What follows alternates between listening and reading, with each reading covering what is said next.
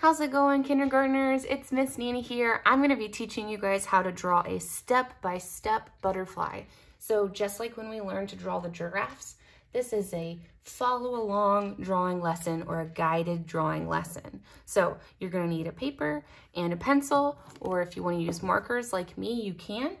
We're going to be drawing a butterfly in the center of our page. The wings will go out because they are symmetrical, just like our mandalas or our rangolis that we've made earlier in the year.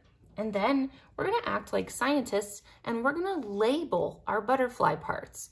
So we're getting some science and some art together today. It's so exciting. All right, starting in the center of the page, you really wanna make sure you're in the middle. A good way to do this is if you want to fold your paper in half,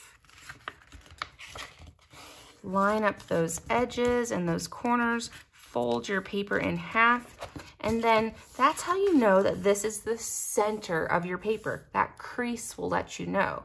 And then the fun part about it is later our butterflies might be able to flap. So I'm gonna grab my marker and I'm gonna start by drawing the head. If you remember learning from Miss T in science, the insects have three main body parts: the head, the thorax, and the abdomen. So we're gonna start by drawing a circle for the head. Then the thorax is a little bit of a longer circle, turning it into an oval. And the abdomen is even longer. So from our head, we need two antennae. Remember, insects like butterflies and ants use those antennas to feel around and to get to know what's nearby. We need 6 legs coming out of the thorax. 1, 2, 3 on one side. 1, 2, 3 on the other side. 6 in total. A butterfly has something really cool called a proboscis that they use to sip the nectar out of flowers.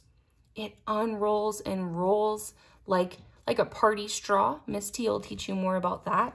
So we're gonna draw that rolled up proboscis between the two antennas. See how it's just like a little curve?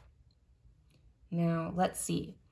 Butterflies have cool compound eyes like other insects. So when I draw the eyes, they're circles, I'm actually gonna draw a little waffle pattern inside of them. See how they look like 2 waffles now, 2 little Eggo waffles? Okay, are you guys ready for the wings? This part can be a little bit tricky. So the wings also attach to the abdomen just like the legs. So we're gonna start from the abdomen, we're gonna go up to the corner of our paper, and we're gonna go back down. So to help you remember to go all the way up to the corner of your paper, maybe draw a little dot up there, and then it becomes a connect the dot line. So I'm gonna go up, and I'm gonna kind of curve my line up to that dot. Wow, that's a long, big wing. Because we drew our body so big, we wanna make sure the wings are nice and big too. So butterflies actually have a top and a bottom wing. So this top wing is actually gonna be skinnier than you think it's gonna be. We wanna bring it back down to the thorax. So you can kind of wiggle your line back down to give him some interesting lines. And that's gonna be our top wing. Remember, butterflies are symmetrical. They're the same on each side. So you're gonna wanna do the same thing. Go up to that top corner. I'll draw another dot. And starting from that thorax, we're gonna go up, up, up, up, up, up, up. And good, and we'll wiggle back down. Wiggle back down gently. Good, so we've got the top wings finished. Now we need to do the bottom wings. Remember, they're still gonna attach to that thorax. So I'm gonna start about halfway over here on this top wing. And I'm gonna draw a line down, and then I'm gonna wiggle it back up. I went down about to the length of the abdomen, and I wiggled it back up. Same on this side. I'm gonna start about halfway. I'm gonna come down a little bit, and then I'm gonna wiggle it back up. Oh, he's looking pretty good, I think. I might switch colors now and add some decorations. Again, butterflies are symmetrical, so any decoration I add on this side, I need to also add on this side. Let's say he has a really cool oval mark on his wing. Then over here, there needs to be another oval mark. Oh, that's my cat. He's trying to help me draw a little bit.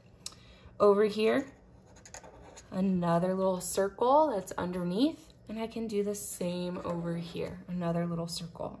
You can even get really fun with it if you want to do like a heart on the bottom of the wing. You could do another heart on the bottom of the wing.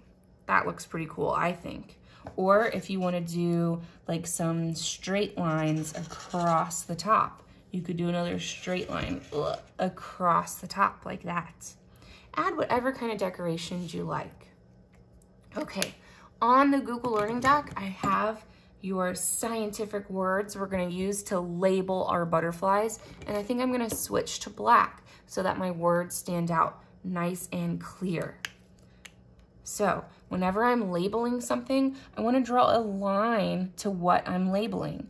So if I start with the head, I'm drawing a line, and then I'm writing head, H-E-A-D.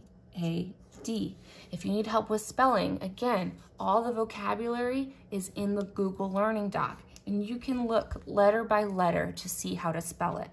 H-E-A-D for the head.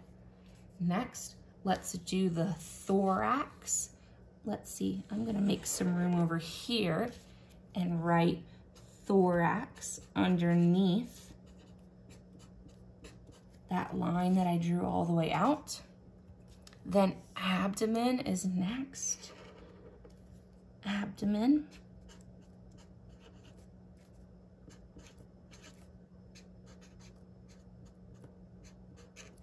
Okay, head, thorax, abdomen. Let's see, we talked about the antenna that they use to feel their way around. So draw a short little line and write antenna.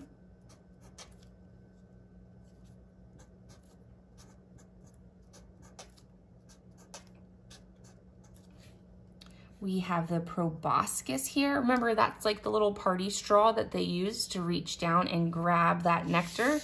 Proboscis is a pretty long word, so my line is gonna be very short, and then I'll look at the vocabulary word proboscis and write it down. Wow, some of these words are so hard, but I love that these science lessons are teaching us these new words. Let's see, now I need to draw that a line going to the eye, E-Y-E. That one's nice and easy. We should label the wings. Now, there's 4 parts to those wings, so if you wanted to do more than one line and connect them and then write wing, you could do that. Or just like we did with the antenna, I just drew one line, even though there's 2 antennae, so that's up to you. Let's see. Oh, his legs. Now his legs are kind of down in this body where the wing is, and I don't want to write in the wings, so I'm going to draw another line all the way out to write legs. Nice and short, that one too. So we've got the head, the thorax, the abdomen, the wings, the legs, proboscis, antenna, and eye. So we've labeled our butterfly just like a scientist. That means that anybody else who looks at our beautiful artwork will know what they're looking at, and they might learn something too. When you're done, you can make your little butterfly flap its wings if you want. It's looking really cute. I hope you guys are enjoying your butterflies too. You can color them if you want. Have fun and see you later.